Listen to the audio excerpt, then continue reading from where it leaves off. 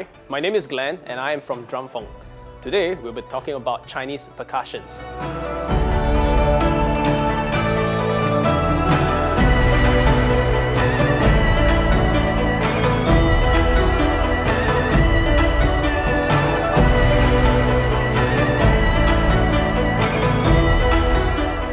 Under the Chinese percussions today, I'll be telling you and sharing with you a little bit more on the types of Chinese percussions. Broadly, there are two branches in the Chinese percussion family. Firstly, the drums. Secondly, the bronze or metals. Under the drums category, we will be using the Chinese term lei. So lei literally means category. So drums is called gu. So gu lei means drums category. Under the drums family, it comes in pitched as well as unpitched percussion. Now, when it comes to unpitched drums, which is the standard drums that we have every day and use on a regular basis, it would be the da gu, which means big drums, the xiao gu, small drums, as well as the bian gu. So these are unpitched because there's only one tone to it. If you talk about one that has many tones, it would be the pai gu. So the pai gu is almost like the toms, and it comes in tunable format whereby you can tune the drums to specific tones for you to play specific notes. And now in the bronze or metal family, it comes in a few subcategories. So firstly, we have the cymbals. In cymbals, we call them as ca or bo. We have the gongs, and gongs we call it as luo. And then finally we have one that is called the nao, and nao means bells. Under the cymbals category, we have the xiao ca, which means the small cymbals. We have the da ca, which means the big cymbals. And we have the zong ca. Zong ca means the medium-sized cymbals. When you talk about the gong category, the gong, once again, is called the luo.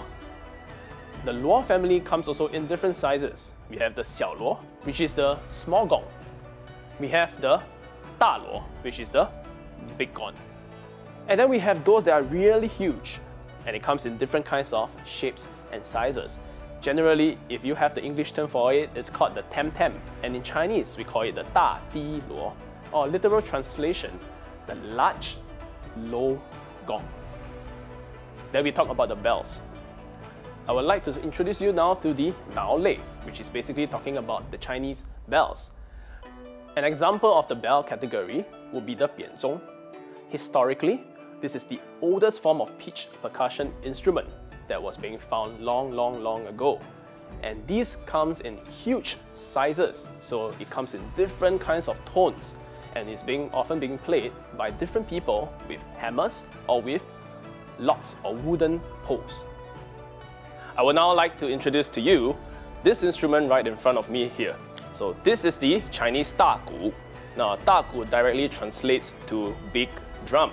Now the da gu is an umbrella term for two kinds of Chinese drums. So one of them is called the hua peng gu, which means a flower pot drum because it has a distinct shape of a flower pot. Now the other drum that you see right in front of you is also called the da gu. However, this is a different kind of a shape. This is actually barrel shaped, and most of our Chinese drums are actually mainly in this kind of shapes, except they could be in varying sizes. So this is one of the standard sizes that we have, as well as those that are really huge. Okay, so you can actually play them in two different styles. So one is, as you can see, being placed on a stand on the ground. The other way is actually suspended on a stand, and you have to play it in this way. Okay, so now I'm going to show you a little bit about this Chinese drum or the Chinese da gu itself. So I'm going to play once, whereby I actually play the drum, the center of the drum, together with the edge. So I think everybody will know this tune.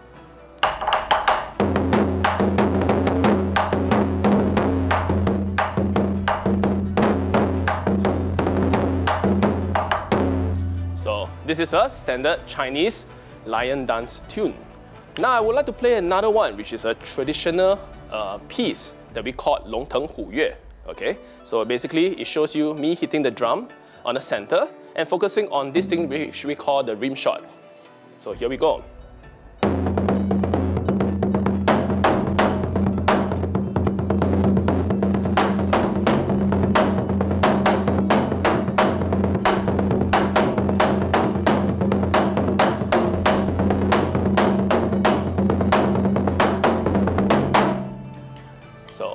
can hear the center with the edge and the center with the rim shot itself. Now the dagu, this term actually means any kind of the big drums I was referring to. So the huapenggu is also called a dagu. This dagu is also called a dagu. And a lot of times you see this term dagu in a lot of scores, music scores. So you have to always ask the composer, the person who writes the song, which dagu specifically would they want to use for that piece. Because although they are both dagus, they both have bassy tones. However, they have different timbres. So always be willing to ask and make sure that you always get the right instrument for that specific piece. And now here we have another family of the Chinese drums. This is called the xiaotanggu. Now, xiaotanggu literally means a small drum. So what's so special about this drum as compared to their cousins? So number one, it's actually much smaller in size, which means when I hit it, it actually produces a very bright tone. So have a listen.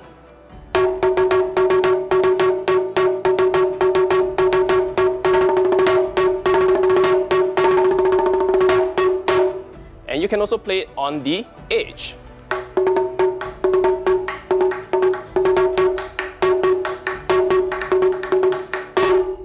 So this is the Chinese xiaotanggu itself.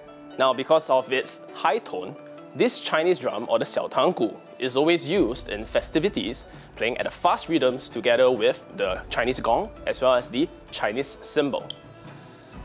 I would like to introduce you to some of the rarely seen drums in the Chinese percussion family. So one of them will be called the waist drum, or in Chinese we call it the yaogu. Now this drum is special because of its size. Firstly, it is not just barrel shape, it is actually a long kind of a barrel shape, cylindrical shape actually, and it's being hung normally around the waist. So tight on the body and played on both ends of the skin. So normally when you see this kind of drums, it's actually mainly in rural China. And back in those days when there were so many festivities and people actually carry the drums around and play with them. Not very much in Singapore context though, because as you can see, we normally use those bigger drums. They are very much more common in terms of when we play Chinese music in that sense. Now there is another traditional flat drum that is called the shugu, or directly translates to book drum. And the reason for it is being so is because it's actually used more for a kind of a performing art, which is known as narrative, singing and drumming. So basically when somebody plays this shugu, it's placed on this little stand, one hand holding a stick to play some rhythms, on the other hand is to hold a wooden clapper. And what they do is they say poems, they sing stories, and they do this as a form of art form to entertain crowds back in those days. And now I'll be sharing with you a little bit more with this drum in front of me right here. This is called the biangu, or directly translating to flat drum. Now the use of this drum has been popularized because of a very famous Chinese traditional folk percussion music from China. And the song is called Rolling Walnut, in Chinese it's called Gun He Tao. So let me just play a short excerpt for you so you understand why it's pretty popular.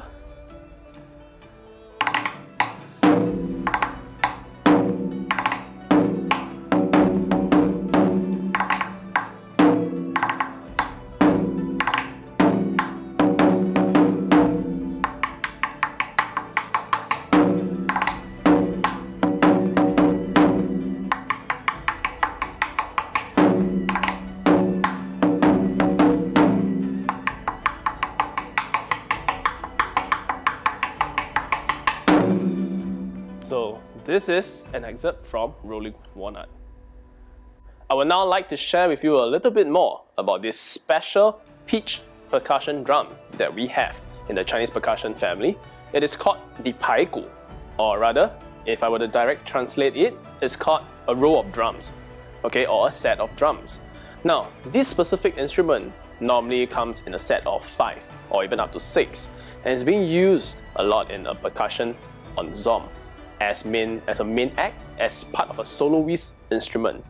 Now, as I said, it comes as a 5-tone piece and normally goes from high to low. So our highest drum tend to be on the left side, flowing down to the low drum on my right.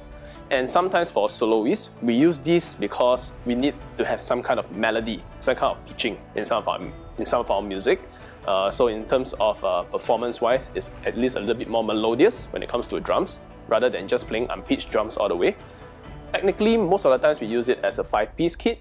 Sometimes, or in many occasions, we also use it as a 10-piece kit. So we take 2 sets and put it together, tune it to 10 different pitches, and we perform it as part of a soloist act. And now we will talk about the lion dance drum, or in Chinese we call it the shi gu. Now this is very popular in that sense whereby everyone would know about this drum because why? We see it during Chinese New Year, being played during both lion and dragon dance. However, it has since been readapted to be performed not just as one solo drum instrument, but as an ensemble.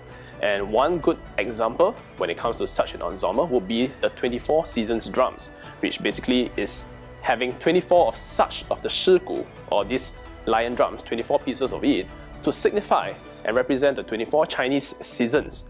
Now, a lot of people would think that the 24 seasons drums come from China. However, it originated from Malaysia itself, so very close, very near us here in Singapore. And aside from this, people actually use this a lot when it comes to the performance of choreography, and it is a very good example whereby if you go to YouTube or if you go to see a 24 seasons drums, you see 24 people exactly playing in choreographed motions. So it is quite a sight to behold. Now the shi gu produces a very unique tone that is very loud ringing, somewhere between the mid to the high tones. And this is when they are being struck by the wooden mallets. So these wooden mallets tend to be a little bit thicker than the standard ones that we use to hit the bian gu as shown. So you use these sticks, you hit it on the edge and mainly the open tones on the center of the drum to produce this very high-pitched, low to mid-ringing kind of a tone. I would like to share with you this bronze instrument I have in my hand, and this is called the xiao ca, or it belongs to the ca family. Now when we talk about ca, we talk about ca in terms of it having another name to it, which is called bo. So you can call it a xiao ca or a xiao bo itself. Because the Chinese were really good with metallurgy, it makes sense for them to be able to create musical instruments such as these two. Now what is a xiao ca or xiao bo? Basically, as you can see, is disc shape with a hole at the end of it. So when we want to hit it, you basically have this pinch and you just... This is how you play the xiao ca. Now you notice that the pitch of it is quite high pitch. Well, these are actually very popular back then for use during like religious processions, ceremonies, operas. So these are definitely a must, a compulsory to have in such occasions. So we have the xiao ca, which literally means the small Chinese cymbals, and it's the highest pitch sounding ones. We also have the zong ca and the da ca, which means the medium cymbals as well as the large cymbals. And this basically means that based on the size, you are able to produce different pitches too. So the smaller the cymbals, the more higher pitch it is. The larger the cymbals, the more resonant and more sizzling the sound you can create when you actually crash them together. I would now like to share with you another member of the Chinese percussion family, and that is the Chinese gongs. Now, these gongs are really special, and you might even say indispensable to the whole history of Chinese percussion in China itself. So as you can see, I have some gongs right in front of me here. They are typically made of bronze, and as you can see, disc-shaped. The Chinese gong come in varying shapes and sizes, and up to today, due to the amount of variety there is, we are unable to fully catalog the full range of them that are still in China. Now, I'd like to speak to you and share with you a little bit more about the 3 main gongs that we use in Singapore actually. So the first gong that we see very commonly is called the da di luo, or literally the giant gong itself. So this gong is also, in English we call them the tam-tams. Now, when you strike the gong, this tam-tam itself, you have to use a giant mallet that has a padded head.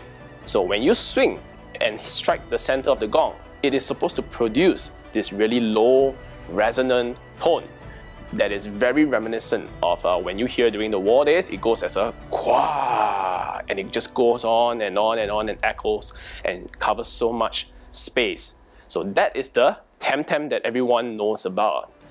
And next, I'm going to move on to the 2 handheld gongs that we use very commonly here.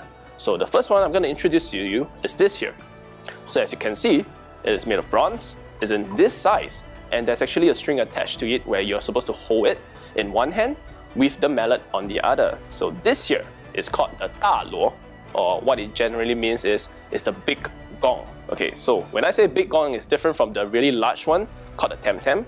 This one here is meant for holding in your hands. So how do you hold it? As such, you just slot your fingers through, and there you go. Okay, the mallet to be used for this is this here. As you can see, it comes as a padded mallet. So you hold your stick and you basically swing to hit the center of this gong. Have a listen.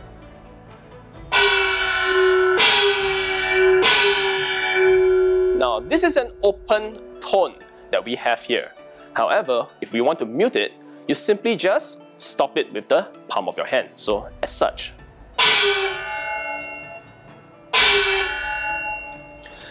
If you're playing really fast and you just want to do something like a staccato hit, normally you can play it such that you tap and hit, or sometimes you have to muffle it with your body itself, where you have to press it against your body. So one of it is your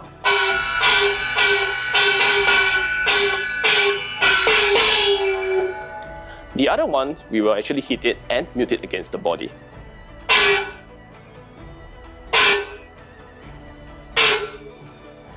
You actually are able to mute it immediately if you were to press it against your body. So this is the 大锣. So putting this aside, we will move on to the other gong. So this, as you can see, is slightly smaller in size. Okay, so this is the 小锣, which is also known as the small gong. Now, these are being used a lot, especially in operas. So these two actually, as I was showing you earlier, and these two, because however, the timbre for both gongs are a little bit different. So this is going to be much brighter, and you can hear this inflection in the sound of it. So how do you actually hold this gong in the first place? So very simply, if you're able to, some people do it in this way, where they pinch it like this. Okay. However, the actual way of holding it is to just let it sit on your finger, your index finger like this way, and try to balance it. And how do you actually hit it? You hit it with this wooden plank here, as you can see. Now there's a special way of holding the wooden plank in this way, and when you hit, you have to swing the tip of the wooden plank into the surface of the gong, and it's supposed to produce an inflection in terms of the sound. So have a listen.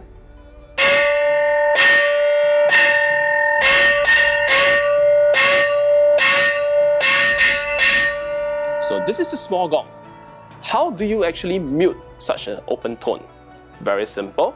As you can see, it's balanced on my index finger. What do? You use your little finger to actually mute it, as you can see. So I'm going to hit it, and then I'm going to mute it with my little finger like this. So if I were to play it on cross section, as you can see,